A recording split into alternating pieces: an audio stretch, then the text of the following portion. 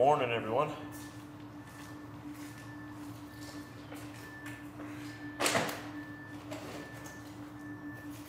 Another day is here. Another week is here. It's time to get out on the road. Gotta go grab a step deck from our yard.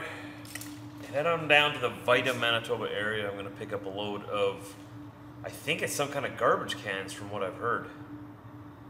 We won't quite know until we get there, so let's get old Blue warmed up. Let's get hooked onto the trailer. Let's get to work.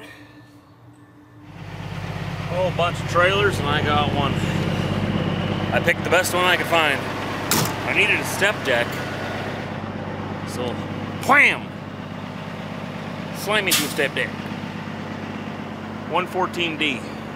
I again moved my fifth wheel back so it's centered between my axles.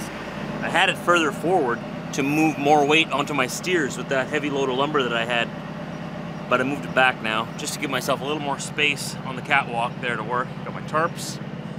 We've checked this whole trailer over. It's ready to go. It's empty. That's the only problem. So let's fix that. Let's go put some freight on it. And I think that freight's taking us to Minnesota. Or maybe we're taking it. Or is it taking me? I've never thought of it that way before. I think I'm taking it to Minnesota. It's not taking me. But I'm only going to Minnesota because it needs to go to Minnesota. So technically, it's taking me to Minnesota, right? How about we're just going to Minnesota together, me and my freight. We're just two buddies going down the road. I'll carry him. But only as far as I need to, and then he needs to get off my back.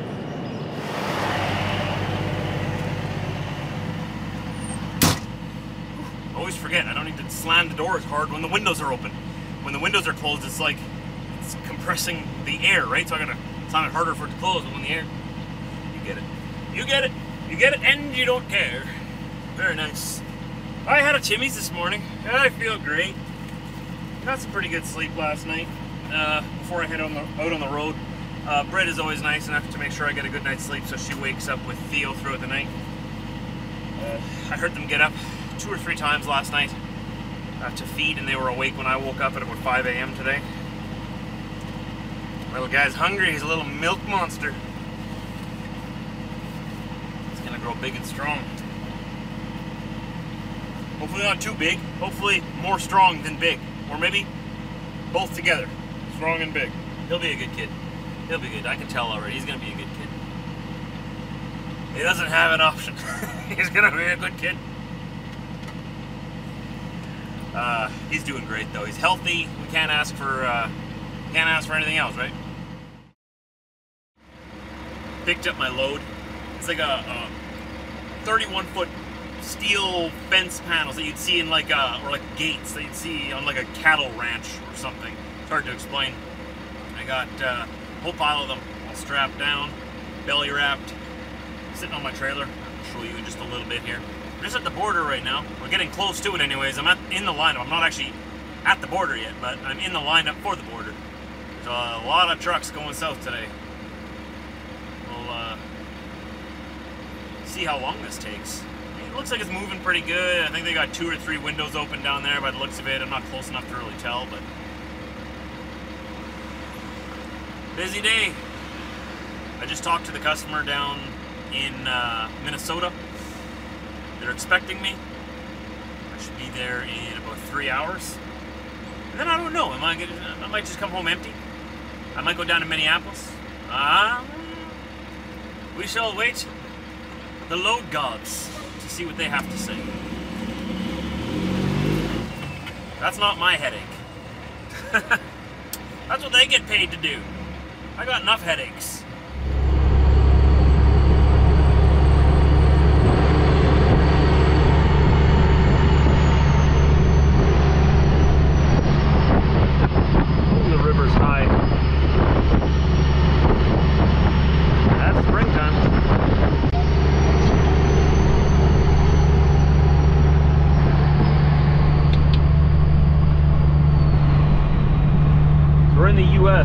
Got about 2.5 hours of driving, maybe not even, maybe about 2 hours of driving to my destination.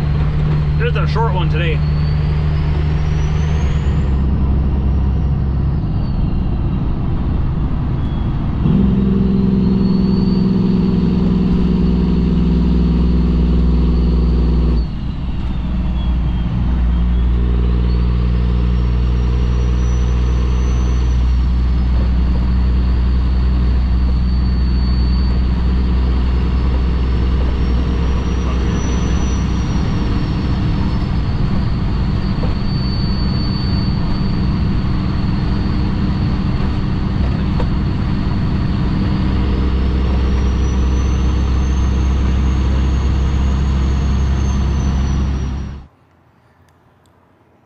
ourselves at the truck stop in Thief River Falls, Minnesota. And this is the load I was telling you about. Steel. It's like railing for fencing, right? That's what it looks like to me. So I've got them belly wrapped front and back on the bottom, holding the bases together here. Then I've got straps over this bottom piece and 5 more over the top piece up there yet. Plus, at the front here, we've got chains crisscross just holding the tops in together so that they don't wobble. That was at the request of the shipper there as well. He wanted to know if I could do that, and I said, yeah, sure, why not? I'm not sure if I need them, but it doesn't hurt having them on there though, right? That's just to keep these guys on the bottom level here together, and just so that they're not like wobbling ever so slightly, right? But now it is tight, pinned in. It ain't going nowhere, right?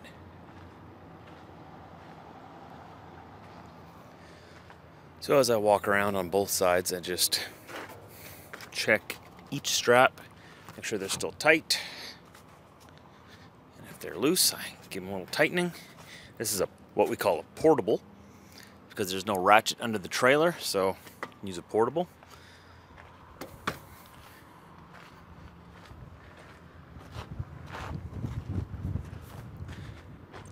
Yeah, it hasn't even wiggled once, hasn't even vibrated. It's strapped down so tight.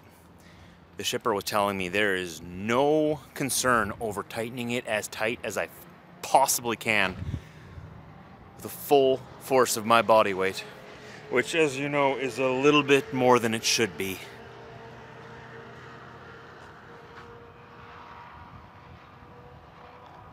That's my load. You know what's strange? A little behind the scenes info for it. These glasses, they're prescription shades, right? They block out strange things. Like, there's a screen right beside the lens right here where you are. There's a screen that I flip around and I can see myself, what you're seeing, right? I can make sure I'm centered and in focus and looking good.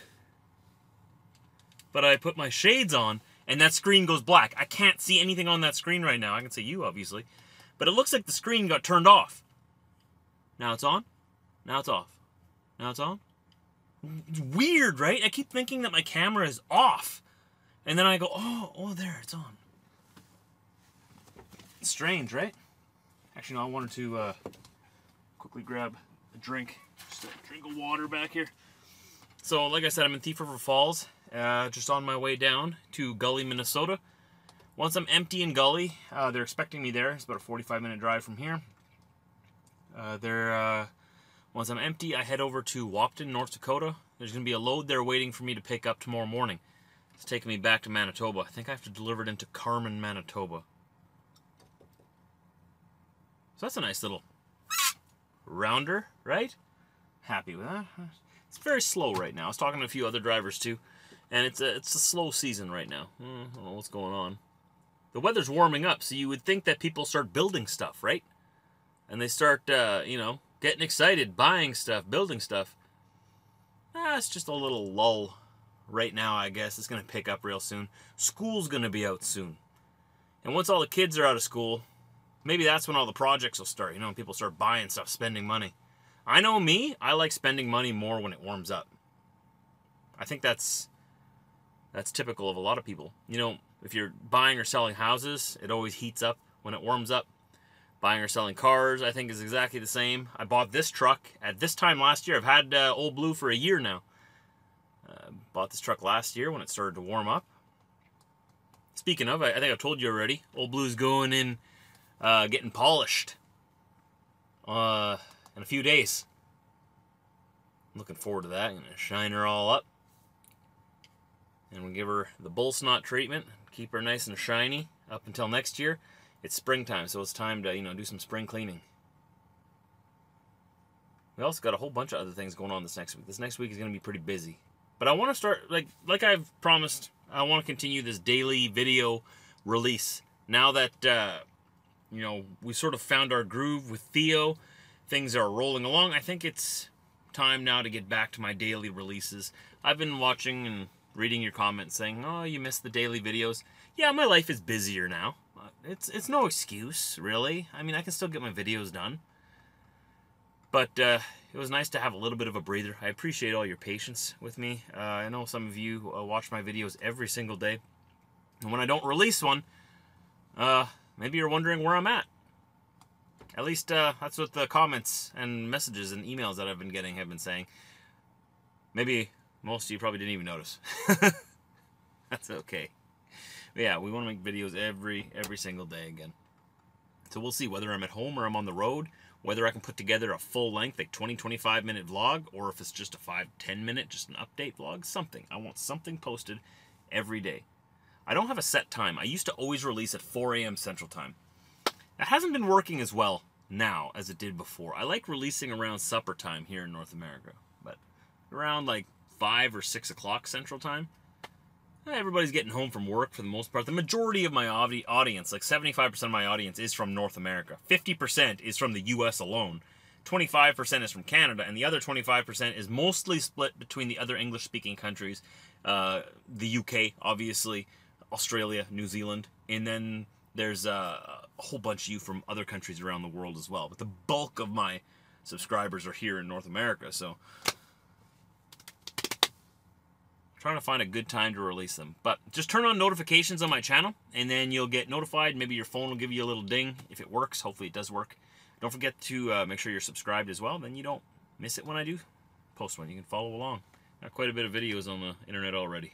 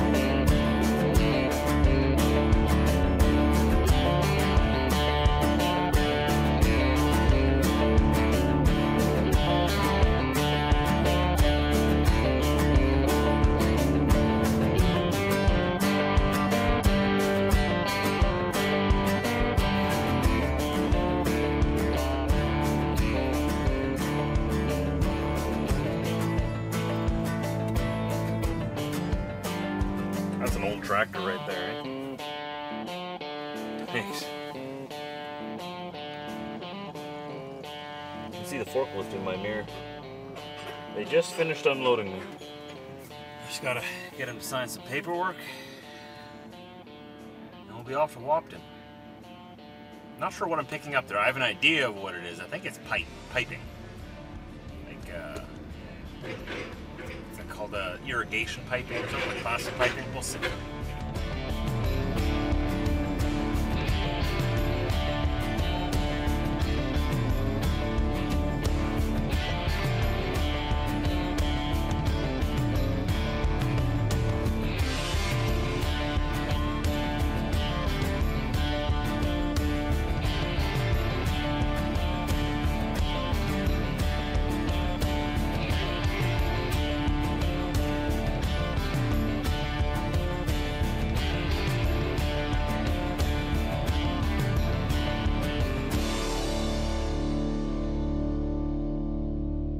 So I've never actually been in Wapton.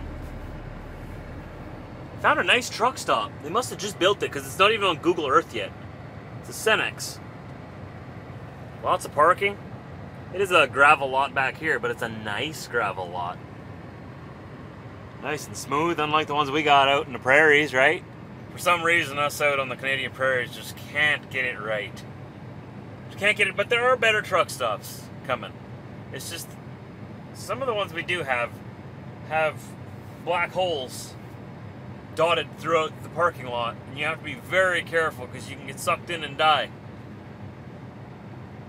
You can call them potholes if you want, but they're more than that. They're next level. They're black holes. They'll eat your whole truck. You'll never get out. You'll never be seen again. No one will know what happened to you. And demons live down there. The gravel lots they got here down in Minnesota, man. They have to one-up us on everything, eh? Gotta do everything just a little bit better. And the only thing we can come at them with is like, hey, healthcare, huh? Right? And then they come back at us with, taxes. We're like, yeah, touche. We got the best hockey players in the world. That's for sure. Got the best hockey teams in the world. That's for sure. And I might argue we got the best people in the world. Though, you know, it depends where you're from. You're going to argue with me about that you have the best people in the world. There's a lot of good people. I've never traveled outside of Canada and the U.S., though, so I don't know much about the world outside what I call North America. To me, North America is Canada and the United States. I know there's more to North America officially, but in my unofficial mind, that is North America, and I've never been outside it. Never been to Mexico. Never been to South America. Never been to Europe. I'd love to go visit Europe. I'd love to go visit Ireland and Scotland and the whole UK. I'd love to go visit Germany. I'd love to visit Eastern Europe too, like Poland. Just to see what it's like, you know? I want to go to the UK and I want to rent a car. And I just want to drive around on the wrong side of the road. I want to do the same thing in Australia. I do want to visit Australia one day. That is on one of my goals. It's a very far away journey, and it costs a lot of money to go visit there. But they're so similar to us. They're our sister nation. They're the same thing as Canada, but just upside down and backwards. They're just on the other side of the world. But we have the same king. You know what's interesting about our king? King Charles III. We don't share, well, we share a king with the UK, but it's not the UK's king that is our king. We brought the Constitution home in the last century, and King Charles is actually King of Canada, which is a separate kingdom altogether than the United Kingdom and the Australian Kingdom. Complete separate kingdoms, but we all share a king. He doesn't do much. He looks very fancy in his coronation crown and his, was it called a scepter? And his little ball that he was carrying around looks very official. Very official. I like our system that we have. We have a constitutional monarchy in Canada. In the US here, they have a constitutional republic with democratic institutions. In Canada, we have a constitutional monarchy with democratic institutions. We vote in our leaders, and they serve under the king, with the king's authority. But the king doesn't really do much. He doesn't...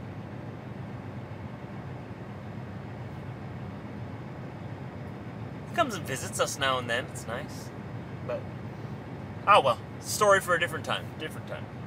So we made it to Wapton here. We had a pretty good day. Got loaded in the morning, unloaded in the afternoon, got to my reload point in the evening.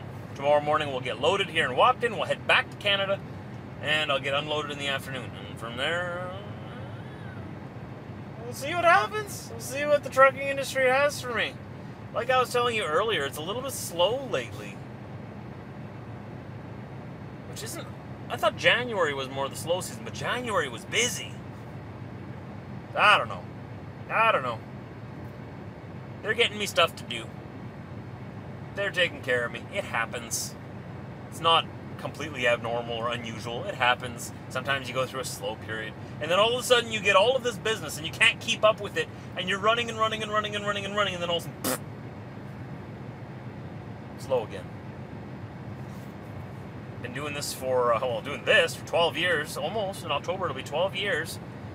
I've been driving trucks since 2006, so, yeah, I've learned to just take it as it comes. I love my job, and I think I'm very lucky to have a job that I love doing. I hope you have a job that you love doing. And if you're young and you're thinking of what kind of career you want to have when you grow up, you don't necessarily have to be a trucker because you're watching me. Though it is pretty fun. It is, I'm going to admit it's pretty fun, but it's stressful, it's a lot of work, and it's risky. You could either make a lot of money or you could lose a lot of money. It's half up to you and half up to luck.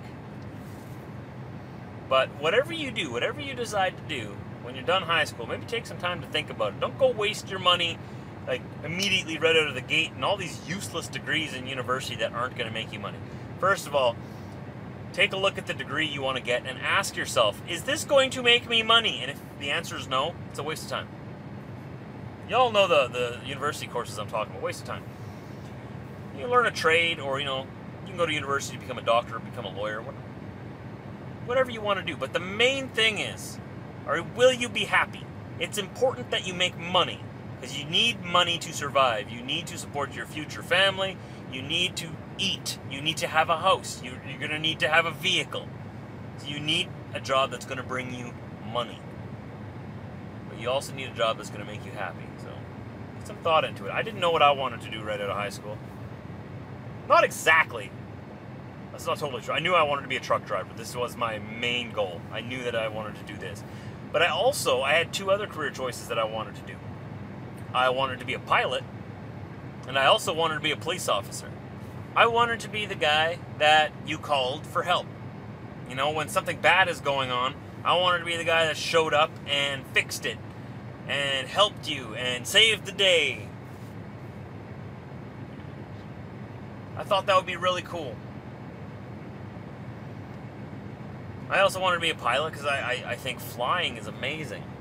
Like, as if we can fly in the sky, tens of thousands of feet in the air.